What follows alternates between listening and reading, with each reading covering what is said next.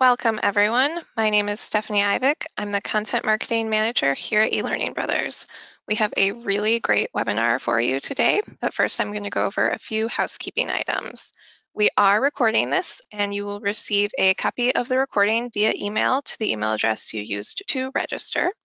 If you have any questions throughout the webinar, feel free to put them in the questions panel. We will get to as many as we can, but if we run out of time, we will do our best to follow up with you offline afterwards. Joining me today are Craig Weiss, Christian Weibell, and Jon Tota. Jon Tota, I'll kick it over to you to do the introductions and start us off. All right. Well, thank you, Stephanie, and thank you everyone for joining us today for this webinar. I want to welcome you to this really unique panel discussion, probably a little bit different than some of the other webinars that you joined. We've got two of the top minds in the online education space, Craig Weiss and Christian Weibell.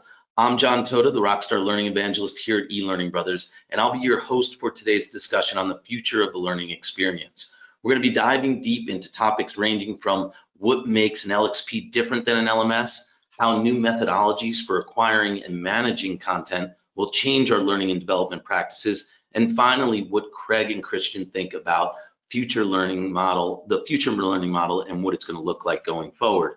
So for any of you who don't already know our two panel guests here, Craig Weiss is one on, well, he's on my left here. You're going to be really in for a treat here with Craig. He's one of the most well-versed and outspoken thought leaders in the industry. Craig also left the big city and made his way to the southern Arizona desert, along with his three dogs, Voodoo, Callie, and Spirit, if I got that right. He spends his time recording and writing about the local javelina population, many of which visit him daily. I just got quite a bit of an education on the javelina population. And Craig then spends the rest of his time speaking to all of us in the industry about all things e-learning, including market trends, content, and new technology. Christian, of course, is the Chief Product Officer here at eLearning Brothers, and he's the author of the 7 Principles of Learning. He's also served in several executive technology roles for some of the biggest software companies in the world and several fast-growing startups. So he's seen the online education model really done at the highest level with some of the biggest companies out there, but then also having implemented L&D programs on very limited budgets for startups. So we can learn a ton from both of these experienced thought leaders with us today, and we're going to really talk and dive deep into learning experience. So let's get into it. I'm going to start with you, Christian, an easy one for you, and one that we get asked all the time. What is a learning experience platform, or LXP, and how does it differ today from the traditional learning management system, or LMS, that we're all familiar with? So Christian, kick us off with that. Yeah, I think it's important to recognize that things that seem to be new oftentimes have a precedent that goes way back. In this case, some of the principles of a learning experience platform have been implemented and have been driven forward by people inside of organizations for at least 2 decades. However, it's something that's now becoming a lot more common, and so I think of it in terms of 2 categories. Learning management system is typically what you're going to use to deliver traditional top-down assigned learning. A lot of times that's going to be things like safety training, certification training, onboarding, things that are coming from HR.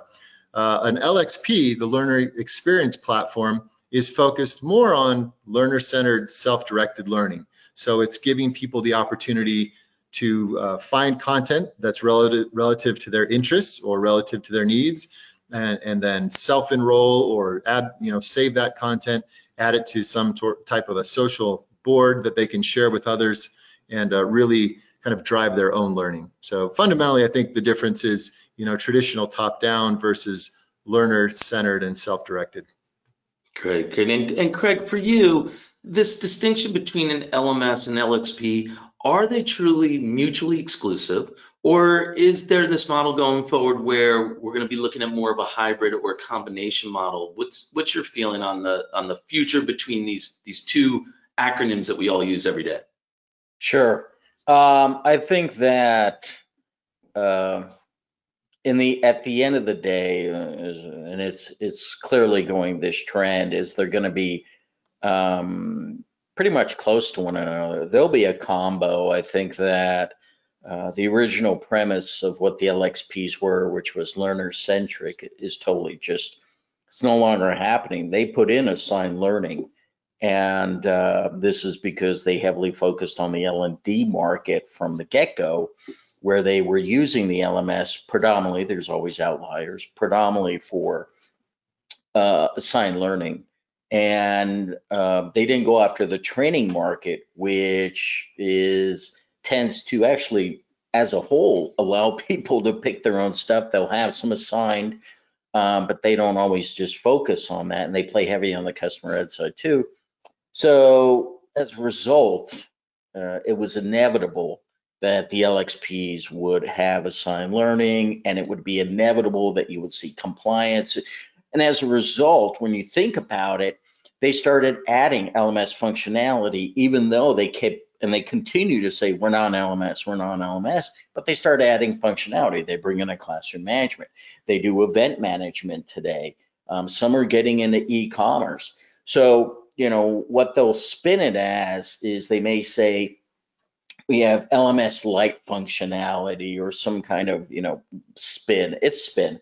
And then on the LMS side, where they're always really going after the LXPs and starting to add more of these kind of functionality like the playlist and whatnot, now they're saying, well, we have an LXP component or we have a suite and there's an LXP piece. And so what ends up happening, this is why it creates mass confusion, and because they've become very ubiquitous. And I think it's going to continue down the path. And so an LXPs were, for an example, Degreed was the very first LXP in the market.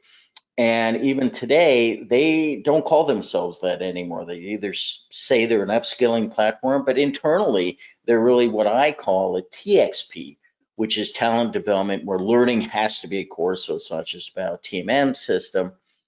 And then they have obviously the LXP functionality. And you know, there's really like 3 vendors that do this today, and that will continue to grow. And so that's the differentiator. And but other than that, this is where you create the confusion of why people get confused, and that's why they try to compete in LMS versus an LXP. You probably see this in RFPs and whatnot.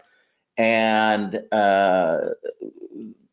each of the vendors, those approaches do a very good job, I think, of trying to confuse people, when in reality, they're nearly very close, and they will continue to merge more and more, and not be so exclusive.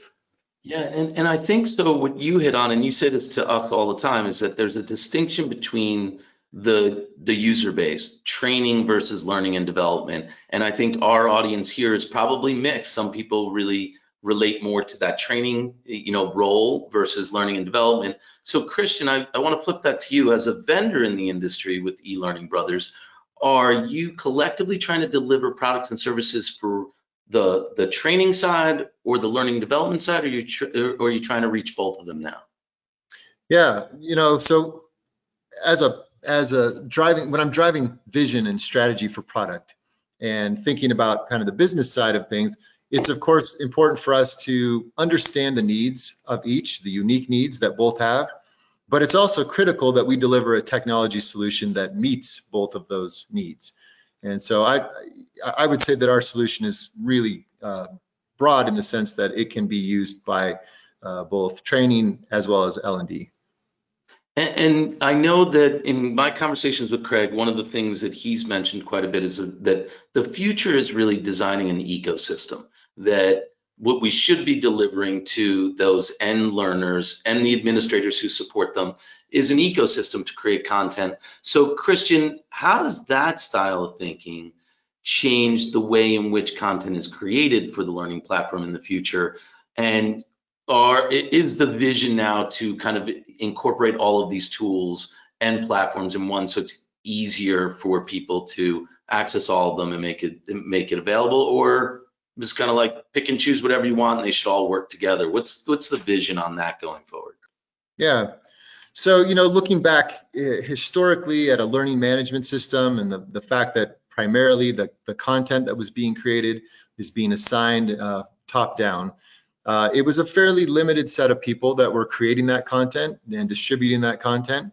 And at eLearning Brothers, one of our tools is Lectora, the most powerful e-learning authoring tool on the market today for those who have that level of development experience to be able to go in and really want to be able to customize and create highly configurable learning.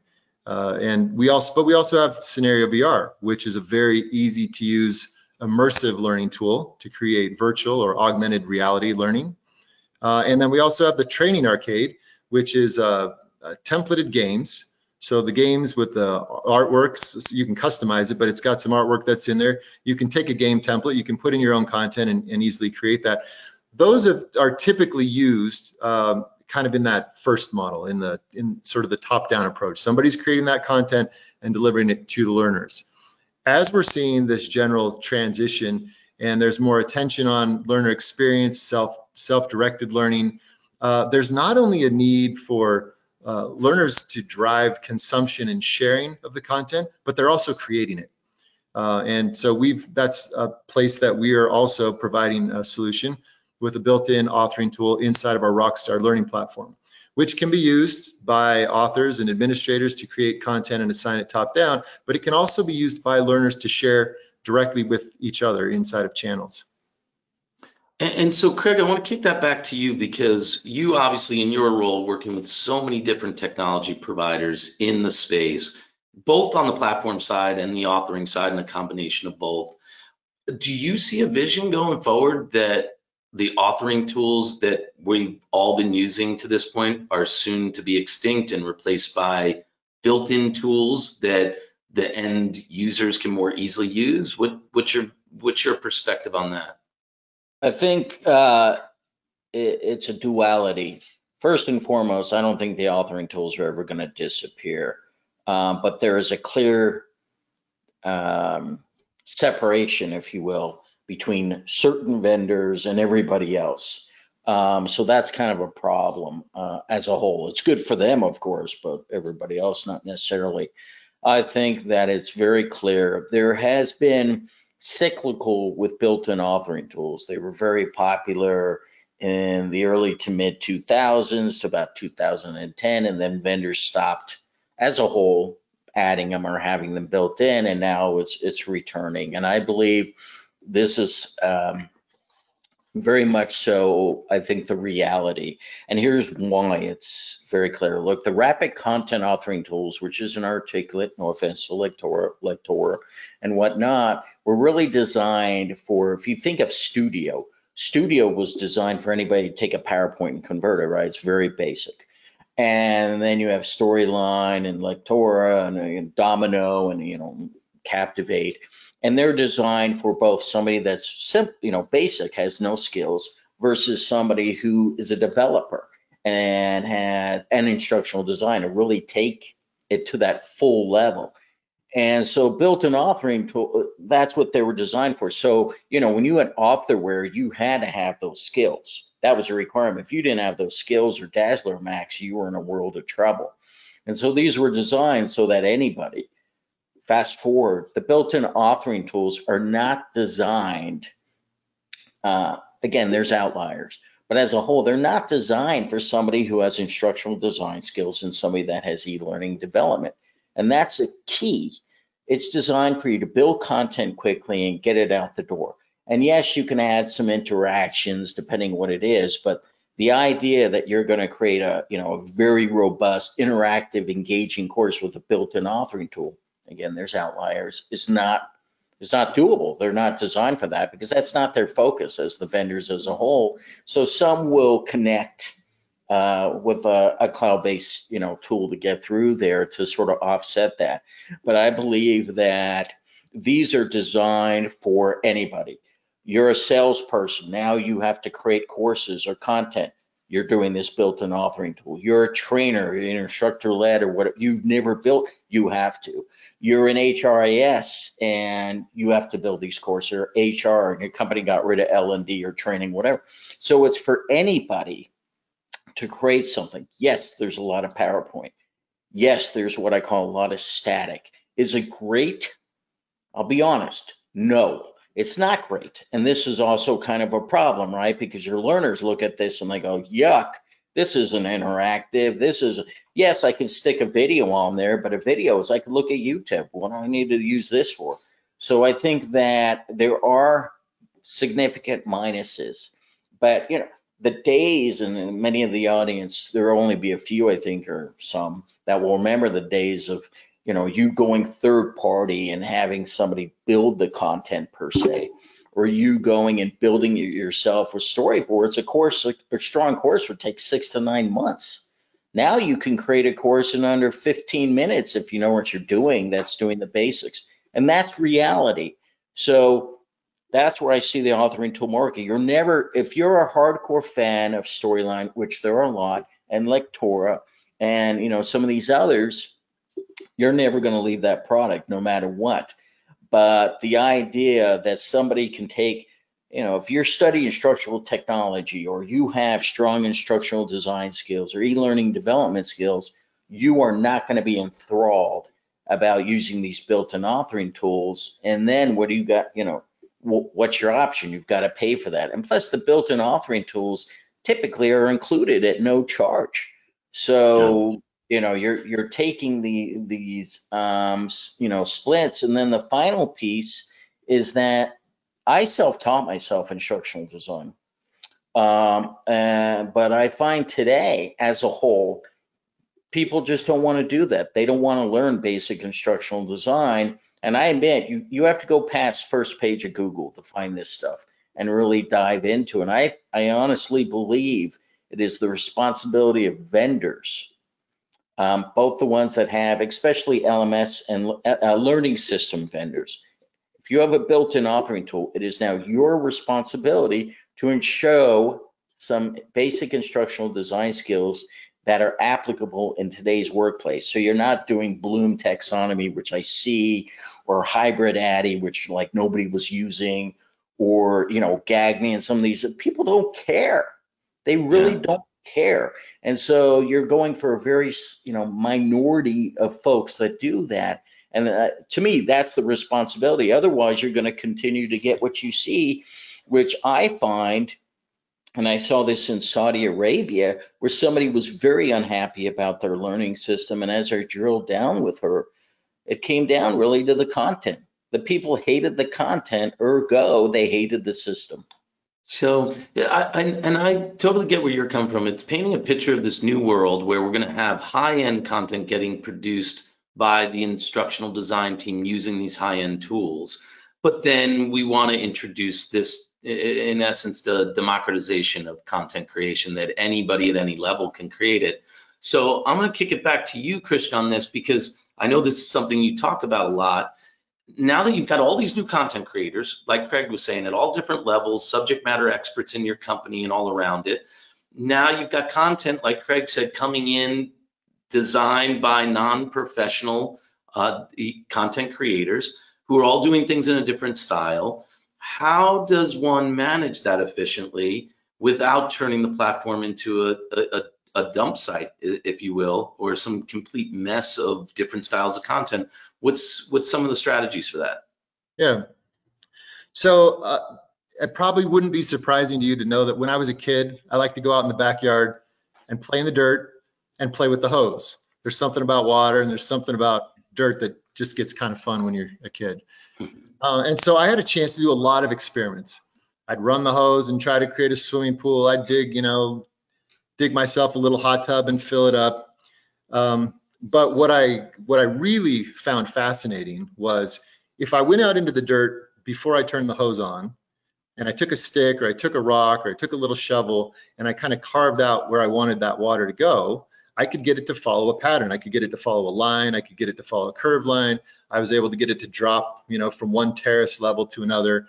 And so with a little bit of planning and structure, I could outline where I wanted this water to go and then, carve that into the dirt. And then I go put the hose at the beginning of it and turn it on. And sure enough, the water would follow. Now I had to have trenches that were deep enough, and had the capacity for the flow of water that was coming in, but then it would go where I wanted it to go. And that same principle is used in different types of irrigation on farms. If you want to get water all the way to the end of the row, you got to make sure that your trenches are clean and clear and so that it can flow.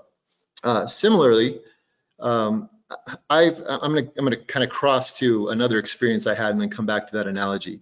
I was working at a high-tech software development company over several products, and we were in a position where the executive team was cutting costs, and they'd let the trainers go, they'd let the instructional designers go, and so we had nobody doing training, we had nobody creating new content, we had a lot of old content that was sitting around, but these were pretty complicated technical products, and they were changing pretty frequently, and so that content was getting out of date very quickly.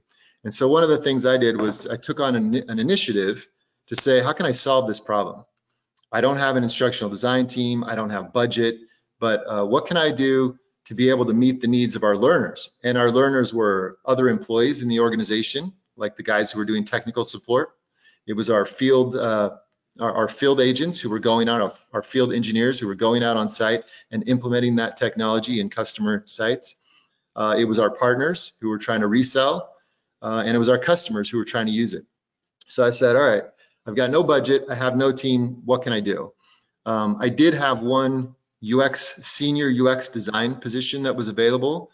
And so I took that and I divided it into two positions using the same budget that was available for that headcount. And I created one senior instructional designer position. And then I hired a UX designer into the other one. With that one person, I was then able to start addressing some of the needs that we had to keep training moving, keep producing new content. But there was no way that she could keep up. She was really good, but she just couldn't keep up. There were too many products, too many changes coming over time. And so the process that she was going through is she would sit down with our subject matter experts. Sometimes that was the developer, sometimes it was the product manager, sometimes it was our field engineer who really knew the technology and knew what this new thing was. She would interview them. She'd take that knowledge and she'd reconstitute it. Basically, she'd rebuild it using Adobe Captivate, Articulate Storyline, PowerPoint, whatever tools were available to her. But she couldn't keep up. And I found that most of that content, like she wasn't creating any of it herself, it was coming from the people who had the knowledge, our subject matter experts.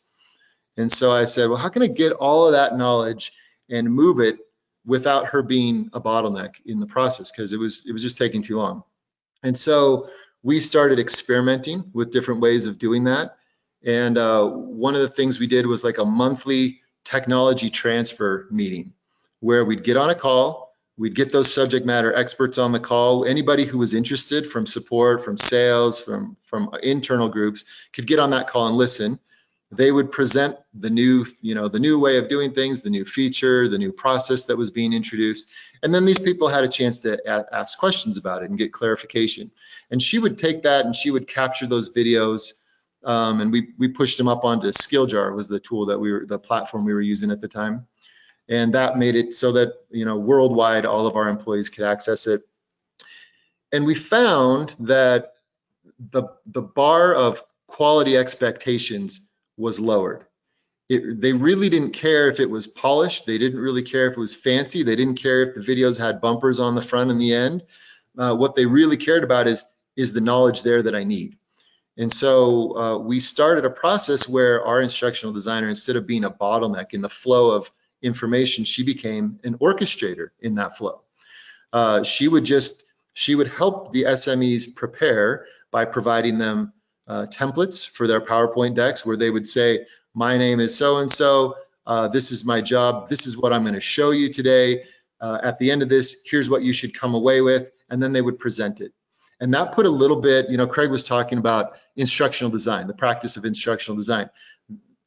Providing that template and that structure and a little bit of coaching really enabled our SMEs to provide the knowledge that they had, encapsulated in at least some basic good practices of instructional design, stating what is it that we're going to show you, what are the objectives, and then doing a little bit of follow-up at the end.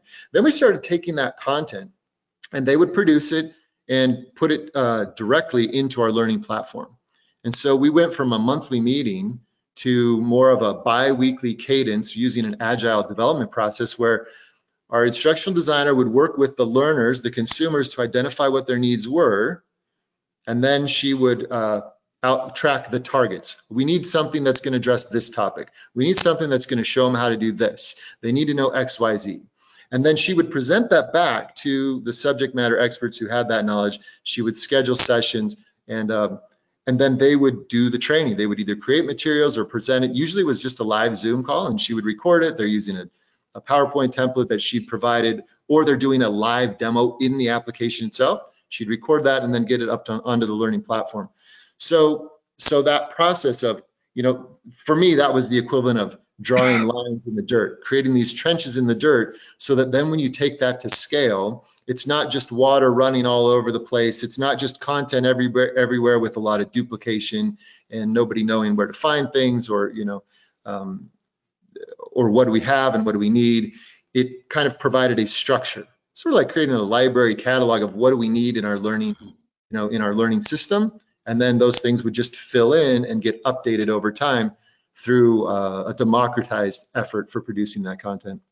Got it. And so for everyone listening, so it's this kind of this strategy of really providing some structure, to a certain extent, templates, design guidelines that we would always do on the marketing side of our business. Do that same practice so that everybody starts to, stay in those trenches like Christian's talking about it, and kind of the water flows together and seems a little bit more orderly. And now, Craig, for you, and again, because you're working with so many different people across the industry, I have to ask about the aggregators, because I just came back from the ATD conference, and they're all over the place. The big ones like a Go1 and Biz Library, Open Sesame. Not only do you see them out there talking about these huge libraries of content that you can also incorporate into the model, but every one of the vendors, the platform vendors, are marketing that they've got all of this content available in their platform in one way or another. So is this a big piece of the future learning experience model? How do you see those aggregators fitting in nicely alongside the stuff that we develop as instructional designers, the content that we get contributed from our subject matter experts, and then bringing in some of this best of breed content from the aggregators? Where do you see the lines drawn on that? I believe that they're going to increase. I think, when you talk to the content aggregators, and there's also 2 in Europe that, and then there's 2 that are coming out that are not yet full-time live, you'll see some replication of some of the publishers that are in there. And there was a vendor called way back in the early 2000s, Learn.com, and Learn.com started out as an aggregator. They were the only player in town, and then there was Skillsoft, for all intents and purposes, was somewhat of an aggregator. Yes, it was their own content, but it was because they were acquiring all the big platforms of content, so under the guise there. And fast forward today, it was limited audience, because if you wanted third-party content, or quote unquote what's also called off the shelf, the client would have to talk to the LMS vendor, and they would tell you, hey, I need this, and that's what they sell. Today, it's visible, and I credit Docebo, which is D-O-C-B-O. Some people pronounce them as Docebo. It's Docebo. And they were the very first vendor where you could see this marketplace of content that you as the client, not your end user, see it. The client sees it. You buy the seats. It's based on seats, which some people refer to as licenses, but they're seats. And you could buy a bundle, whatever, or a singular, and boom, it goes in your system. So, when you look at like an aggregator, and to me, it requires multiple publishers, is that, they could have 60, they could have 50, they could have 100. So what happens is, and a lot of learning systems do this, they advertise or market 10,000 assets, 250 courses, as though they're the ones that have put this in. Totally not true. It's coming through aggregators, or it's coming through other direct publishers. There are third-party content providers, I'll use that term rather than off the shelf, that do not want to be in an aggregator. There's pros and cons to it, dealing with partnership, numbers. So I believe there's 2 routes to go. You're creating your own content, then, or you're going to YouTube or whatever you're doing curation as part of your system, and that's a little bit different. But then you need to get leadership, or you need to get business skills, or you need to get something like this. Now, this is common. If you want specific on social justice, that is now available. That wasn't available in, pre the Black Lives Matter movement. That wasn't available. So, there are changes, and you're relying on an expertise there. They should be instructionally sound. I've seen some that's not, so it doesn't mean they are. But when you go and look at an aggregator, their model of success, when you talk to them, is what's called an all-you-can-eat model. This is what clients typically buy. So they get access. They buy their seats, but the learner gets access to all these courses and all this content, and they go buy a catalog and whatnot. The days of 20 and 50 is available, but that's not what people are buying. And I think this is an inevitability. There are, of course, pros and cons, because what happens with an aggregator is their content or courses, depending on your vernacular, are only as good as the publishers that are in their platform. Some push out great content, some don't. And then they rely on the publishers to cull, right? Remove what's outdated or awful and bring in, better. Some do a great job, some don't. And when you're the client, your learners complain, and you're having an aggregator, they blame the aggregator, like Go1 or Open Sesame or whatever, BizLibrary, but it's the publishers. And that's the game that you have to sort of offset. And I think, I look at cord cutters. I'm a cord cutter. And I didn't want to pay the price of, the satellite or whatever. And so I jumped over. And I use, I use YouTube TV. And then next thing you know, I started buying other things. I buy Netflix 4K, which is, like $21 now.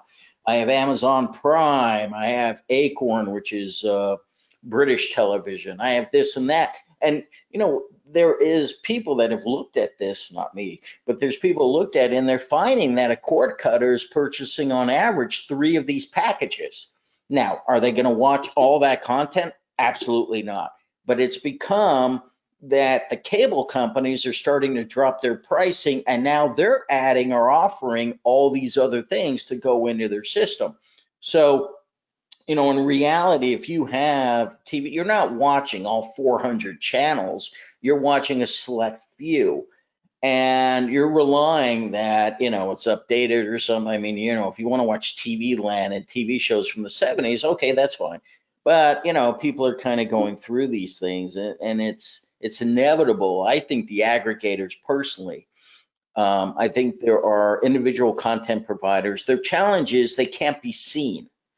This is a huge problem in off-the-shelf third-party content. Their marketing is awful. And so if you don't see me, you don't know me. And so an aggregator opens that door to get that in there. And if a vendor learning system does a deep integration, which means it's completely in the system, you as the client can say, okay, Go1 and Open Sesame both do very deep integration, and you go into the platform, and then you're taking it, and it's immediately in the system because of a deep integration. But these are, the challenges of going through. You gain that exposure, and there are off-the-shelf content providers that are both in an aggregator, and then they're, doing the solo kind of piece. I think an aggregator personally gives you greater exposure if you're not known. And you don't really have a big enough audience for you, because you gained your exposure. The downside is if you're extremely well known and you're on an aggregator, is you're going to still get a lot of access. I mean, I just want to mention one thing, because a lot of people think LinkedIn Learning's an aggregator.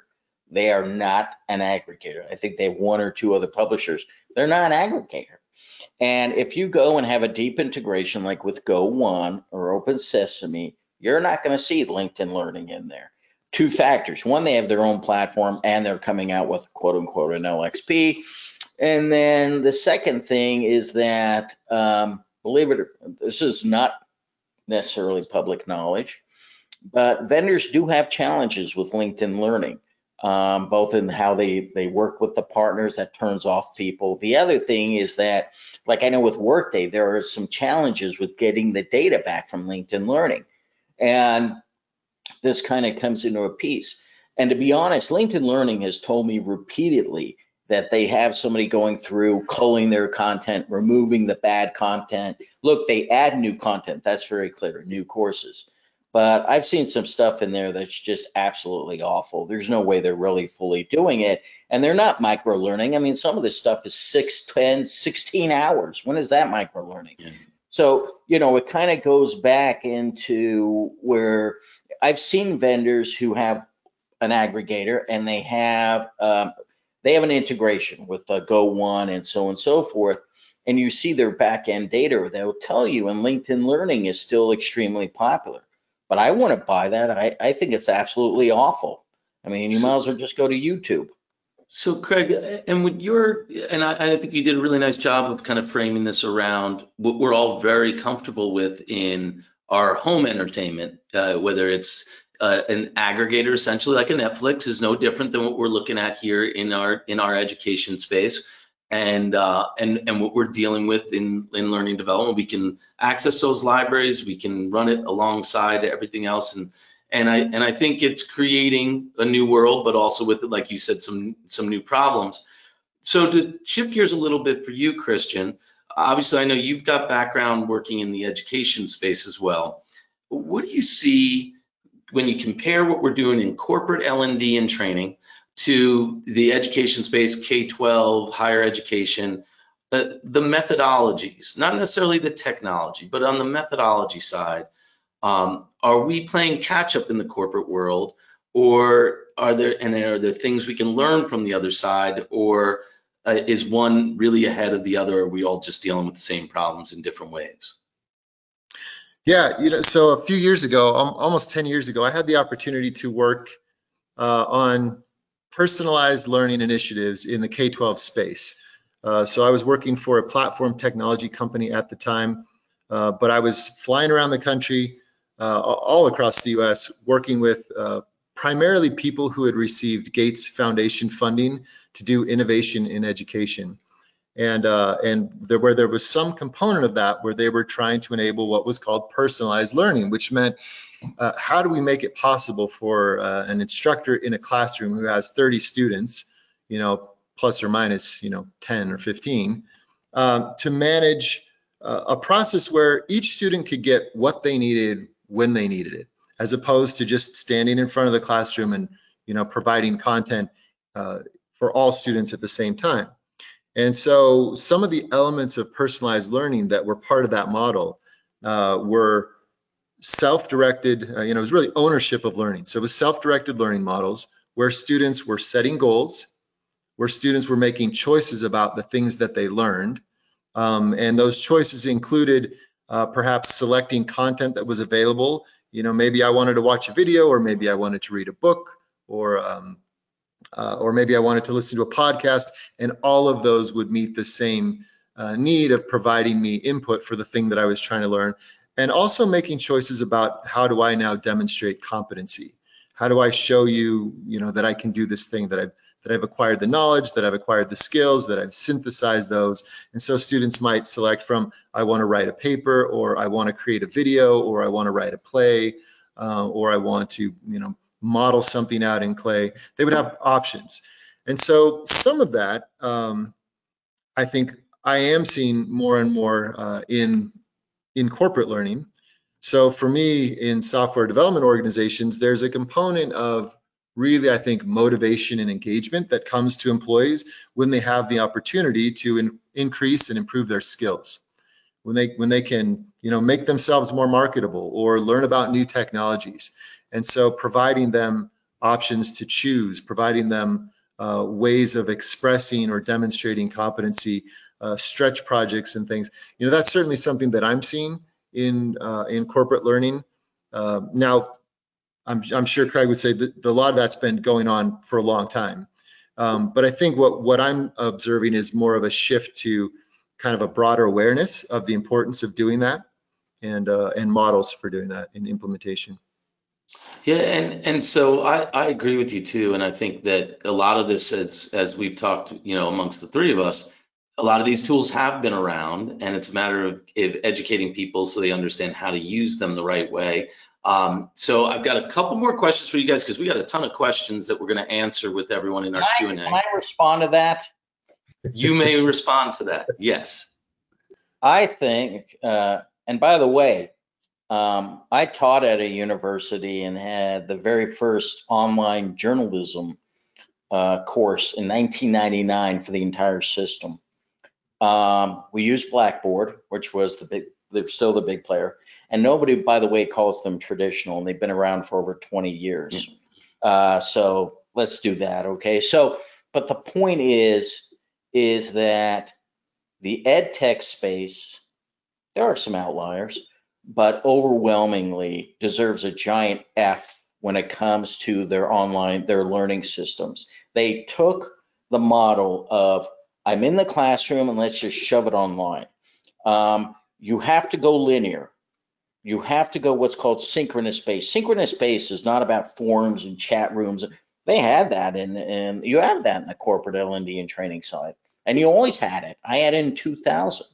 Their difference is you have, yes, you can pick different activities, and I did projects where people could go and choose an ed tech, but you had to follow a syllabus. It was linear. You can't jump ahead. You can do that in asynchronous based learning where corporate's over 95% that way. The L&D, not the L&D, ed tech is over 90% synchronous. So you can't bounce around and pick and say, you know what, I already know this. I want to go in. You can't do that. Now you can go back for some of them, but everything is locked down. Everything is linear. And that's the same for K-12, and it's definitely the same for higher ed. And so you don't get these things. You have office hours. You have to hope that your teacher or your professor, whoever, is going to respond to that.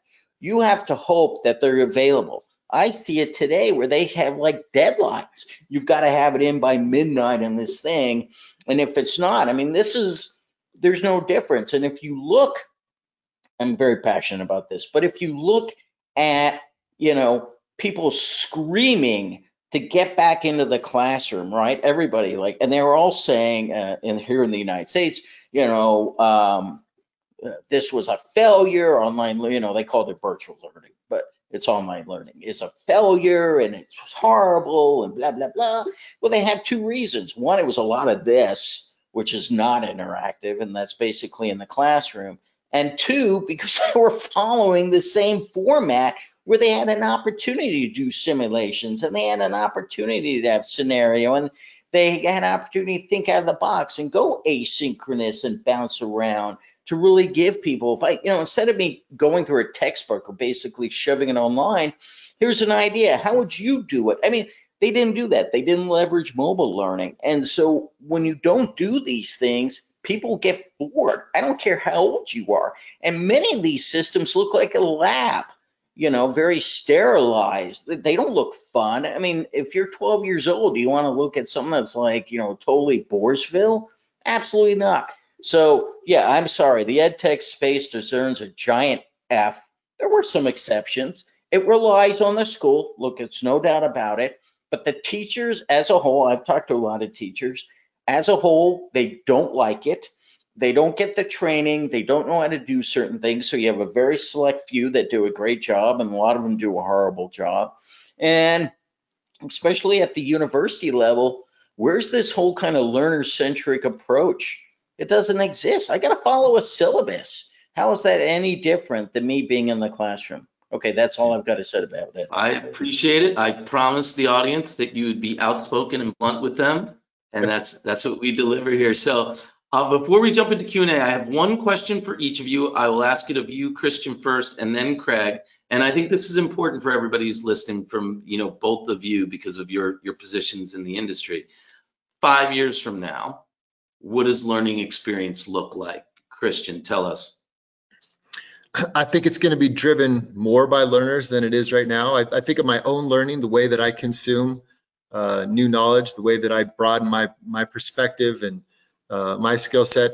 for the most part, I'm doing it on my phone. I'm doing it while I'm doing other things. So when I'm working around the yard, working around the house, I've got a podcast going, or I'm watching YouTube videos. It's very much on demand for me. Like, this is what I care about, this is what I need to know, and it's in small bites. I'm usually, if I have a video to watch, it better be in a player where I can 1.5 or 2x the thing, because I don't want to sit and watch the whole thing. I want to be able to speed it up. I want to be able to scrub it. I want to be able to save it to reference it in the future. I want to be able to share with other people. So other people that, that are part of my organization, or other people that I share an interest with, I want to be able to share with them.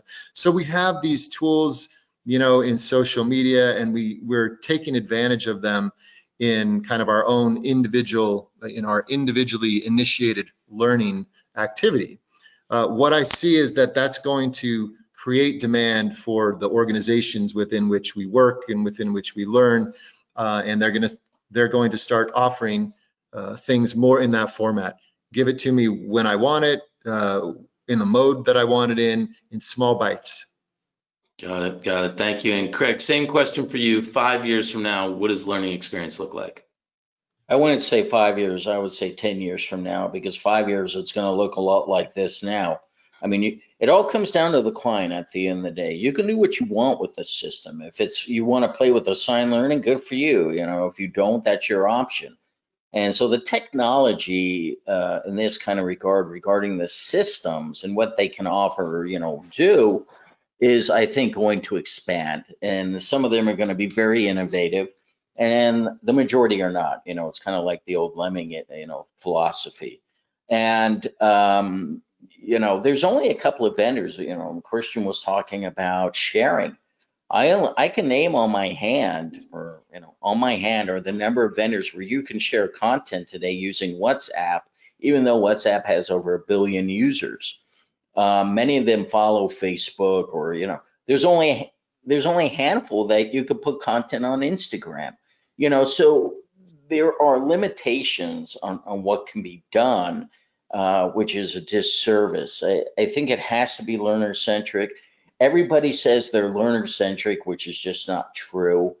And some cutting, technology is really cool. I was early a big fan of VR. It's not there yet. The technology is not there. You got to have the headset, right? There's always something you need. So I believe I'm going to look at it from the client perspective, the person running L&D or training or HR. There's product and everybody else, but the main one, L&D and training. I believe if you're a person that believes in innovation and thinking out of the box when it comes to training and learning, and you're willing, I don't care whether you're in financial services or whatnot, and this whole thing about, well, they've got to be, I've met people in financial services, they want to do things that others aren't doing. If you're into that, then you're going to take your learning or training exponentially. If you're not into that and you just want to go steady as it is, steady on the flow, and if it comes into it, maybe use it or not. Classroom management is a perfect example. This is seeing a rise, even though the majority of people are in a hybrid or they're working from home. They're not going to go physically on site, and yet vendors are adding these things based on demand or what they perceive as demand. And so it comes down, I know people that still use file folders, and they're on a learning system. Now, they're not going to change on there. Now, I'm going to say something, and I'm sure I'll probably get eviscerated. But as a whole, CLOs are not what I consider, as a whole, very innovative or very thinking. They've got a strong OD background, which is cool, leadership and development and everything else. And I don't care, this has nothing to do with age. Because I know people in their 20s that don't use mobile devices, not every, use a smartphone. And then I know people that are high age, that go about and do this. So, it does come back to the person, and it's a drill down.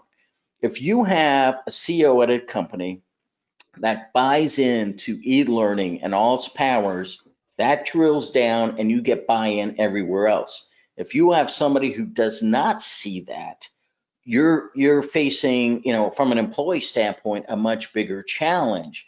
And so I think this is where it's going to continue. more and more vendors I talk to are now communicating also directly with the CEO of companies. That is new. That's never happened before at this level. And so there is a definite interest because COVID, for all the awful things that have happened, the one, what you call, what's come out of it is that more and more people need a system. And as a result, they need the consumption of the content. They need the curation of the content. They want to go where they recognize about a hybrid model and all these other kinds of things. And, I always say this to people, pre-COVID is gone. Throw that in the trash can. Whatever you were doing pre-COVID, throw that in the garbage bin. Welcome to new reality.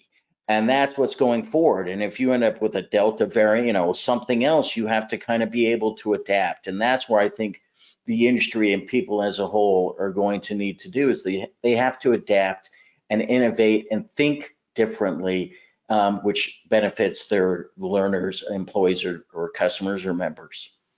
Great point. Great point. And I think what you touched on is important for everyone to remember that, whatever we were pre-COVID has changed forever now. We've seen 5 years or more worth of adoption happen in a year and a half. And everybody's got a platform of some form or another. Everyone has a need for it. So great point. Thank you guys for all the comments on that. I'd like to, Stephanie, I don't know if you want to queue up some questions for us or if you want me to go through them, but we got a number of questions from our audience and we've got some time here to answer them. If you guys are, Craig, Christian, you're game for some off the cuff questions here from our audience. Let's do it. All right. Sure. Let's see, Jon, why don't we start out with, what are your thoughts about subject matter experts trying to direct the design and delivery strategies for learning experiences? Are instructional designers being phased out? Are subject matter experts now in the role of instructional designers? Christian, you want to take that? You kind of spoke about that a bit earlier. Yeah, no, so I would say that it's the instructional designers who are going to orchestrate that. They're best positioned to do that. And it's a way of leveraging your skill set, but doing it at scale. So I wouldn't think it's the subject matter experts, but if the instructional designer can say, here are the learning needs and provide a framework and a process for getting that knowledge to flow without coming through the traditional process, you're going to be able to move a lot more knowledge more quickly. All right, here is maybe a good one for Christian as well. Do you see e-learning being phased out and moving towards video-based learning? Christian or Craig, whoever wants to jump on that. Yeah, Craig, I'm sure you probably have some thoughts there too. I'm assuming in this case that e-learning is going to refer to interactive learning, the kind of thing that you're going to build with Lectora, that you're going to build with Storyline, where it's more interactive and you're moving through it. I would say that it depends. What I think we'll see is that we have a lot more tools available to us now, and we can use the right tool for the right job. So my best source of knowledge here is looking at what our customers are doing with our technology and other technology. So VR, for example, Craig made the point that that's a pretty big investment. You got to get headsets, you got to get hand controllers, all this stuff to do.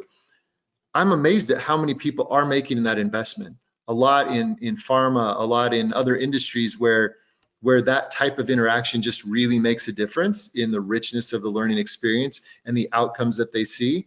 But it's important to recognize that it's an option that's available. And so I think people are going to use the tools that are available. So a lot of it's probably going to go to video. A lot of it's probably going to go to what you can quickly create. But some of it, you really need higher levels of engagement and interactivity. So I don't think e-learning is ever going to completely be phased out and go away.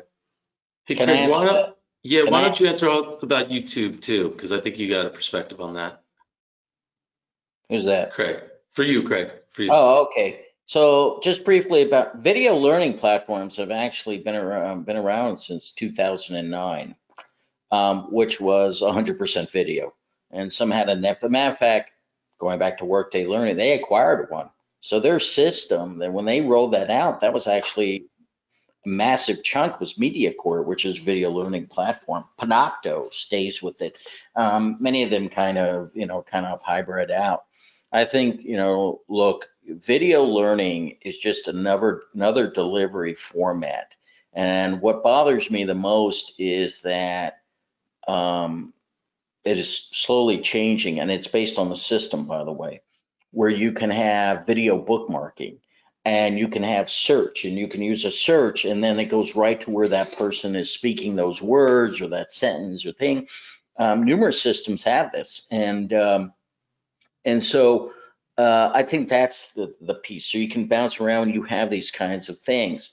But most of these videos is nothing more than, you know, the days of you when you were onboarded and you were put into a room and they shoved in a VCR tape, a VHS tape, and then they left you. That's all it is. And so you have to hit stop and you have to do these kinds of things. And the days of people watching a 30-minute video is gone.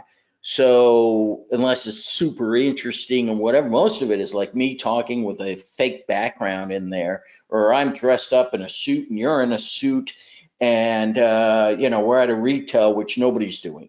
So, you know, there is limitations, I think, on that. So the bookmarking piece is whatever. I want to mention one thing. There was speaking about out of the box, cutting edge. There was a vendor called Playback Media. They're not the same vendor that's here today. And in 2000, they launched a series of video courses that ran. I was living in Boston at the time, and the modem speed I was getting was 38K, which is deadly. Nobody would be on that today. And it streamed beautifully.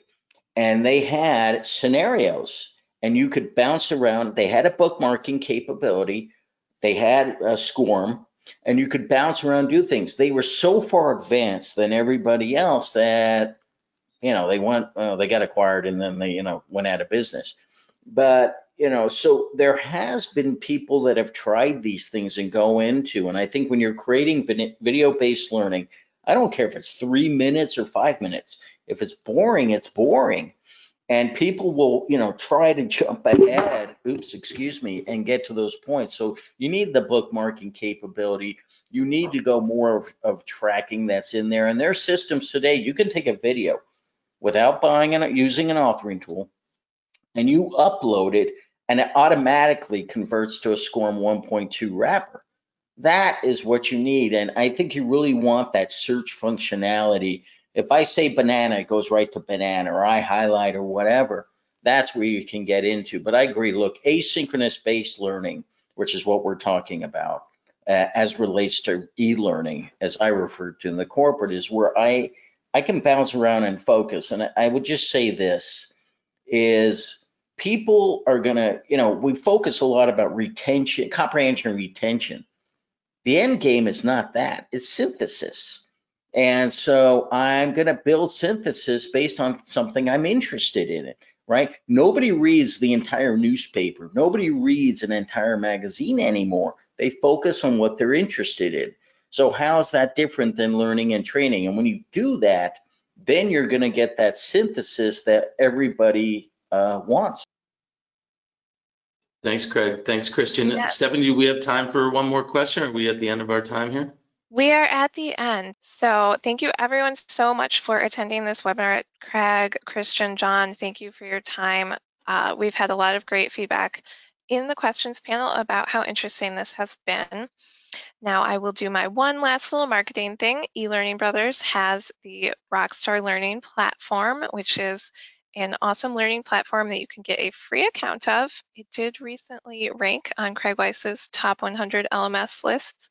So if you're interested in that, you can visit elearningbrothers.com. And you can look forward to the recording in your email tomorrow. Thank you everyone so much for joining us today. Thanks, Stephanie. Thank you, Craig. Thanks, Christian.